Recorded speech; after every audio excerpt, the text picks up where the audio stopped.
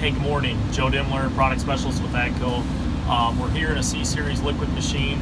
I'm going to talk to you today about the feature of Airboom Cleanout. So Airboom Cleanout is something AGCO has had for a long time.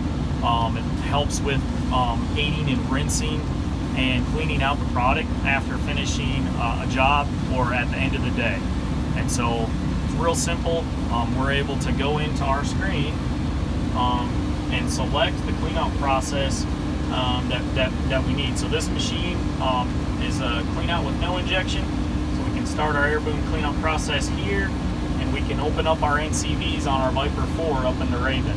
What that's going to do is on the back rack of the machine,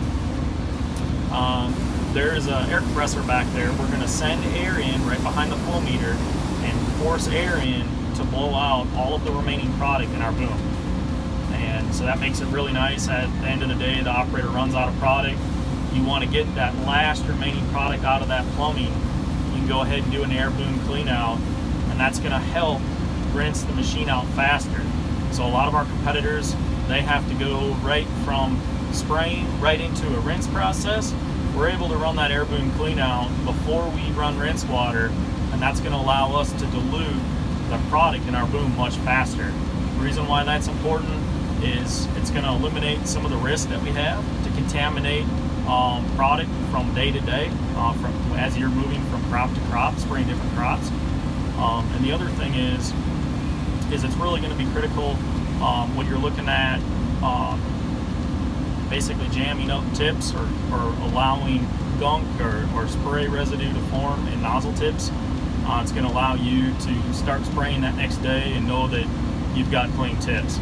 So the nice thing with the C Series and having the liquid logic is that the next day you go to apply, you're going to be able to recirculate product from the tank to the boom and back to the tank again. When that product comes back from the boom to the tank, we're going to force all of the air out of our system, giving us a fully air-free system, and that's going to allow us to pressurize the boom, spray evenly right from the get-go.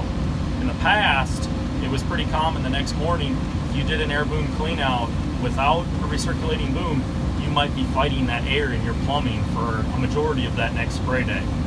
So this is a feature that works really well with our recirculating boom. I can't imagine running a sprayer today without it.